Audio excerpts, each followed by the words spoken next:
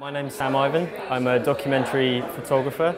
I studied at the University of South Wales in Newport, graduated about 4 years ago, and this is my work Lingering Ghosts, which is about how long periods of waiting affect asylum seekers in the UK when they're applying for refugee status.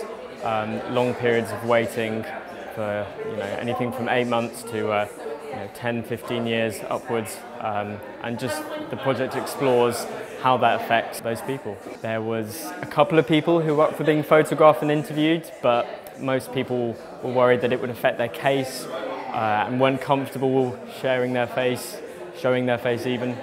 So I had to come up with a strategy to keep them anonymous, but I also still wanted to reflect how people are affected.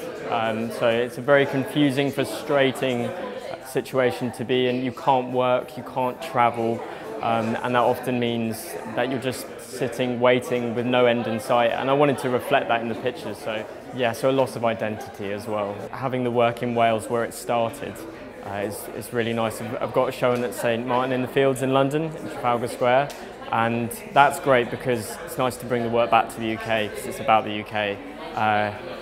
But it feels really appropriate having it in Cardiff where it all started, where the birth of the project was.